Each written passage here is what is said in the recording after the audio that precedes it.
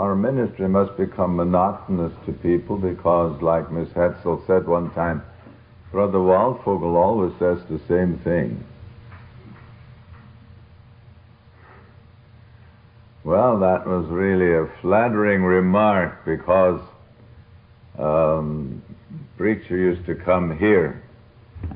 He had been fired or laid off from his ministry, but he loved to carry his head very high, and he came here and expected to preach. And he'd say to me, "Well, you hear me preach.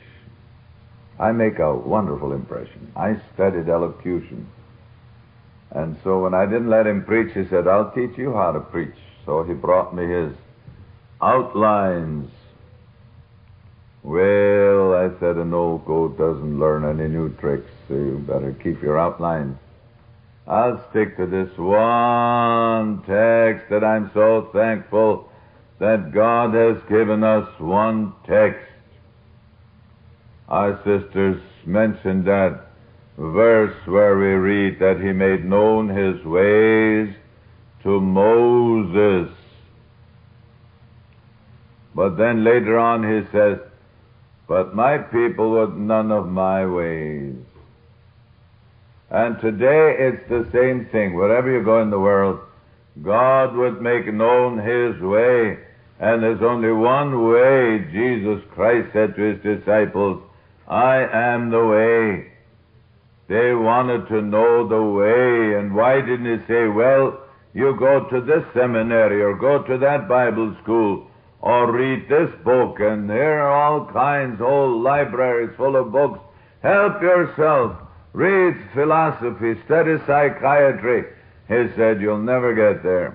I am the way, and no man cometh to the Father but by me." And I'm so thankful that not only myself have had only one text, but our friend whom we often quote, Mrs. Robinson, had but one message.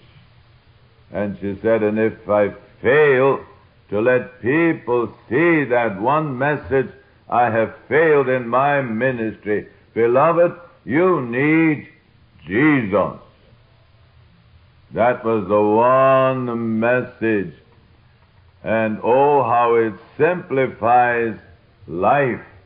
How very greatly it simplifies life. Let go and let God. Let him take over. We are his masterpiece if we let him have his way with us. And of course, some time ago when I took a trip, I got a letter from one of the darling saints here, a female saint. And she said, "It's a good thing you're gone. When you come back, bring us some new illustrations. We're tired to hear the old ones." Well, I saw that she needed the old ones some more. And this was my illustration that when I was learning the jewelry business, I had an awful time. I didn't know how to use my tools. I didn't know what to do with my gold, and I tried it. I had my design. I was to make a ring, and the more I filed and the more I soldered, the more I hammered, the more the thing looked like a cow instead of a ring. And I was so disgusted with myself. And I had a very bad boss. His voice sounded like the seven thunders of the apocalypse. And when he mentioned my name, he had a way of hollering at me from his office. "Hunt!" I got the shivers. Then I was petrified. But here I was working at my job, and suddenly I discovered and I felt the presence behind me. That's what Pentecost is. It's a presence. It isn't noise. It isn't silence. It's a presence. It's what Jesus says, "It's good for you that I go away because I'm coming again. And then I will guide you into all truth." And here my boss stood behind me. And I didn't see him, but I could feel him, and he didn't say a word. It just breathed a little heavily. I knew that he was full of mercy and sympathy when he looked at my masterpiece. And not saying a word, he just shoved me off my seat. And he sat where I sat. That's what Jesus did for me, thank God. He sat where I sat. He took my place completely, but he shoved me off my seat first. Get off of there. And then he took my masterpiece in his hand, and then he picked out my files and my hammers and whatever tools I needed, and 1, 2, 3 made such a change in my masterpiece. I saw that design coming into view. He was the master, and the master's hand on the job, and all I had to do was stand and pray. I didn't pray to him, but I prayed to the Lord. I prayed silently, oh God, don't let him quit now. Don't you let him quit. And you know, this is my confidence that he that hath begun a good work in you will also finish it. But he won't finish it if you monkey with it. You've got to leave it in his hands. That's what he means when he says, delight thyself also in the Lord. I was delighting myself in this boss that I was so afraid of, because I knew that if he finished the job, it would be a masterpiece. I knew that. And so my prayer was answered. When that job was finished, it was a masterpiece. It was. And when my job is finished, it'll be a masterpiece, that unto the principalities and powers in the heavenly places might be made known the manifold wisdom of God. And what does God want? Why did he pick you up? Maybe you look more like a cow than a saint, I don't know. But look, your calling, brethren and sistering, not many mighty after the flesh, not many wise, not many noble. Or are you Baron von Winkhausen or somebody like that? God can't do anything with people that know it all. He can't. And oh, that's what's the matter with us. We know it all. How we try to tell the Lord what to do. I said the other day, I have to smile at some people's prayers, what they don't tell the Lord and what they don't ask him to do. They might as well say, oh God, please, let the water still be wet. Amen. That's what our prayers often amount to. But oh, when the Holy Ghost within you prays, he prays a prayer of confidence. I'm sure. I'm fully persuaded. Thank God, he that hath begun a good work in me, he's on the job. And he can accomplish more in 1 minute. The Lord said that himself than I could think of in 6 hours. That's why I enter into rest.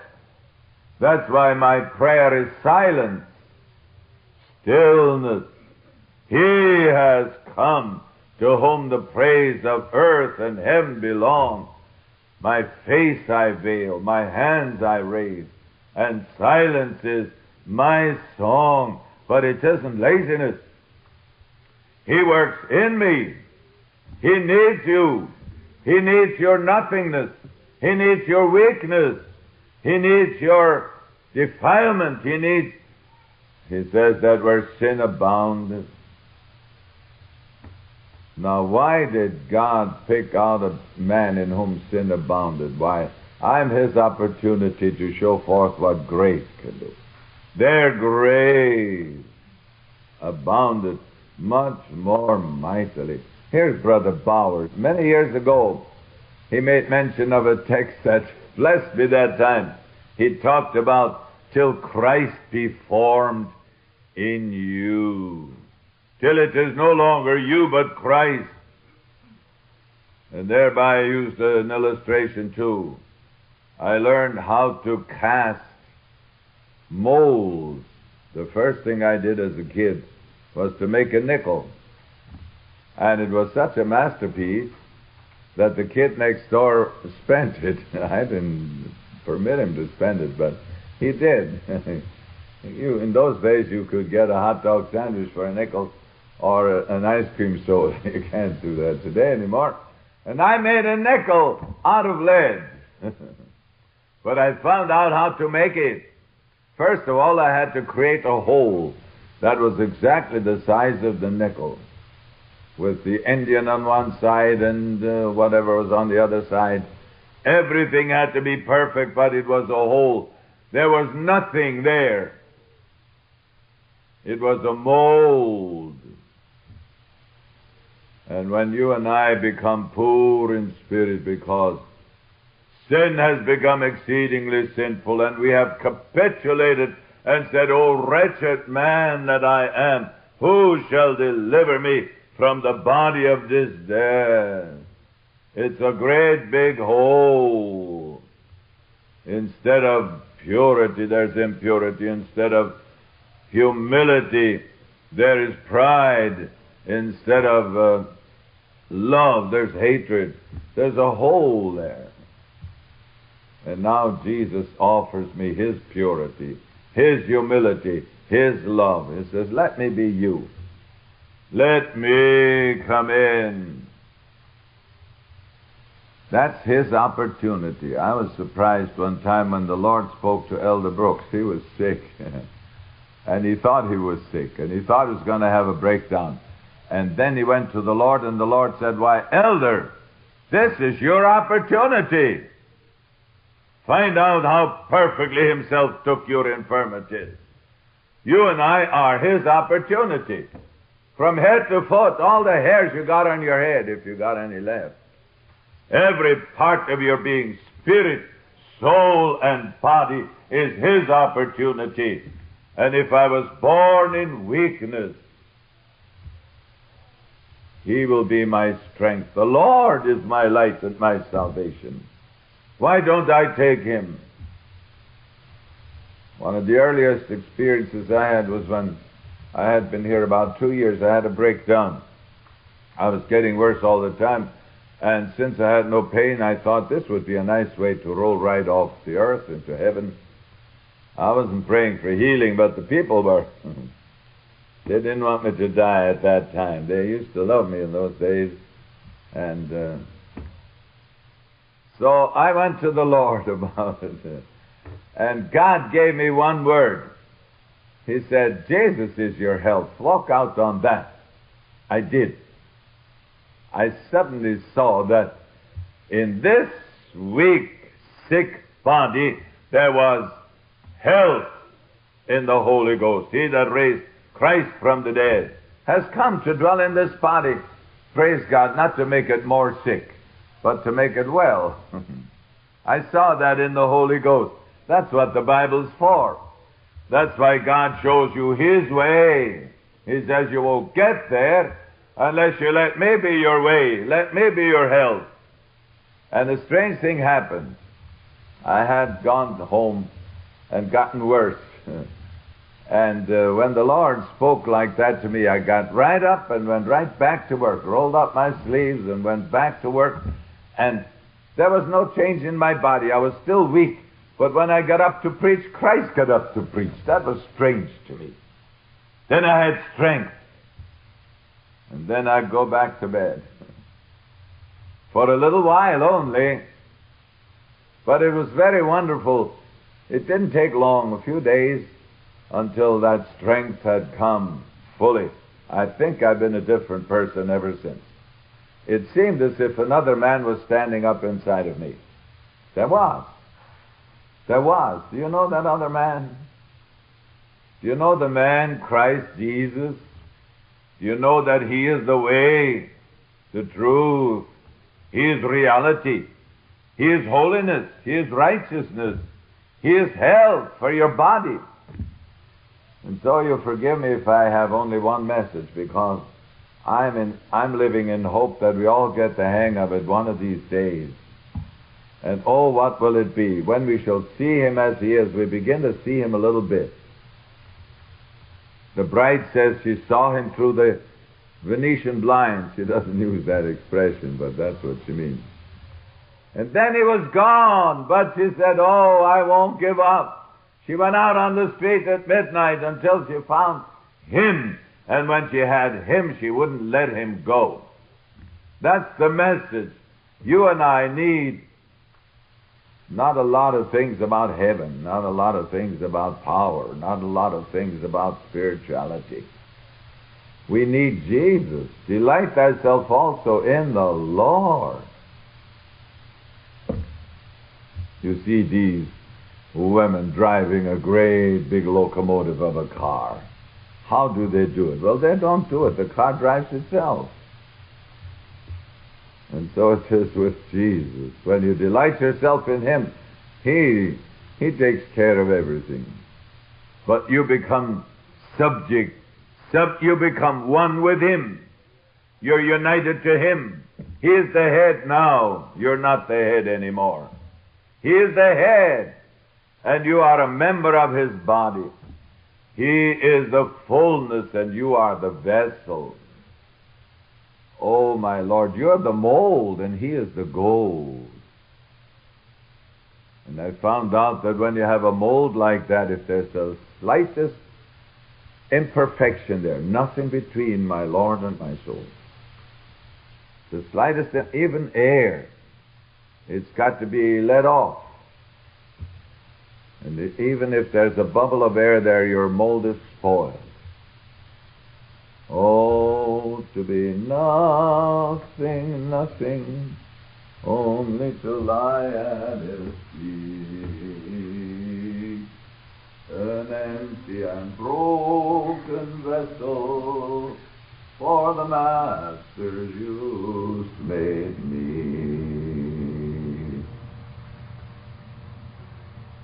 That's an awful message, to be nothing. One girl said to me, I want to be somebody. I hate to hear all the time to be nothing. I want to be something.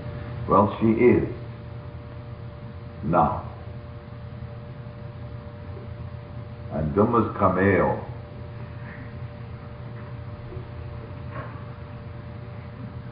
How restful to be nothing and to let Him be all and in all. Oh, Jesus. Lord Jesus, we do love You. Oh, Jesus, and day by day You make us know this way more perfectly. How gracious, how straight, how perfect, how shining. It shines more and more to the perfect day. Oh, my Lord Jesus Christ, forgive me for not having always walked this way. My people was none of my way, but we do, Lord. We do, Lord. We do, Lord. We do, Lord. It's a wonderful way. Thank God.